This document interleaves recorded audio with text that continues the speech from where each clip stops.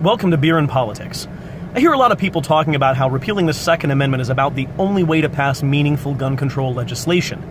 Now, it would certainly make it much easier, but I don't believe that it's a necessary step. If we think outside the box, if we don't let the prevailing sentiment surrounding the Second Amendment determine how we interpret those 27 words, we can come up with some interesting ideas. So, let's get creative. Let's say you own a gun. It's your right, after all. Two of your friends also own guns. The first owns 2, the second owns 50. So we have 3 gun owners owning 1, 2, and 50 guns. Certainly your second friend is exercising their Second Amendment right, maybe compensating for something. But isn't your first friend also exercising their right? What about you with your 1 gun? Of course you are. You all are. There's no quantity requirement here. Owning a gun is obviously keeping and bearing arms.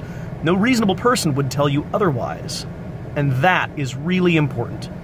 3 gun owners with 1, 2, and 50 guns are all exercising their right to keep and bear arms. So, if we made a law saying you're only allowed to own 1 gun, then how specifically would that law infringe your right to keep and bear arms? And I know you'll say it's limiting your ability to purchase or own more guns, and that's true. But remember, there's no quantity requirement here. Would your argument really be that owning a gun is infringing your right to own a gun? Because if owning a gun is exercising the right to keep and bear arms, then the right to keep and bear arms hasn't been infringed. Think about it. You only get 1 vote.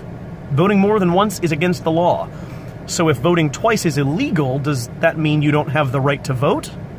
Of course not. It just means you only get 1 vote. Till next time, thanks for watching.